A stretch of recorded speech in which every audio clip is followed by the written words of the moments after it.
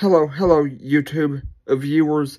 Acts 3:15 is where Jesus is called the Prince of Life. Romans 10 says, the more you read the Bible, the more faith you'll get. Hebrews 11 says, without faith it is impossible to please God. James 4 says, if we get close to God, He will get close to us. So that means we have to get close to Him before He will get close to us. Matthew 6 says, when you pray, enter into your closet and pray to your Father in secret. So right now, Heavenly Father, I confess my sins. I forgive those that have sinned against me. Lord, Acts 3:15 calls Jesus the Prince of Life. So right now, Lord, I ask you to give myself and all Christians a obsession with time with you. I ask you to give us a desire to put down every device that we don't use for the Bible. Lord, I ask you to give myself and all Christians a desire to put down every device that we don't use for the Bible. Lord, I ask you to make us, Lord, I ask you to make sure that we put every device that we do not use for the Bible on charge.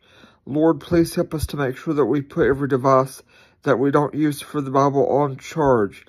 And then, Lord, I just pray for Christians to just listen to the Bible. Then, Lord, Lord, I also ask you to not let the family, friends, or relatives of a Christian to be able to think about them. I ask you to make the friends, family, and relatives of every Christian unable to think about them when they are with you. Because Matthew 6:6, if I'm correct, says, when you pray, enter into your closet and pray to your Father secretly. And 1 Thessalonians 5 says to never stop praying. Romans 10, as I've said, says, the more you read the Bible, the more faith you'll get. So Lord,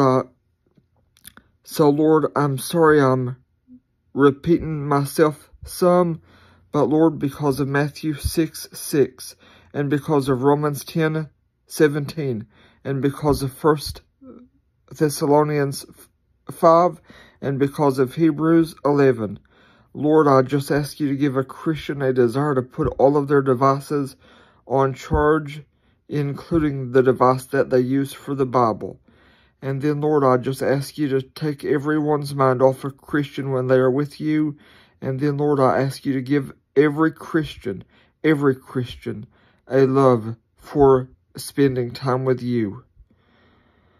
Lord, I also ask you to help every Christian to turn on Do Not Disturb if they use a phone with a lot of contacts in them to listen to the Bible or to read it, or to even read the Bible. I ask this for myself and every Christian in Jesus' name. Amen. I thought I was done, but not quite. Heavenly Father, because Acts 3:15 calls Jesus the Prince of Life, I ask you to give life to the desire of Christians to read the Bible. Lord, I ask you to give the desire to read the Bible life.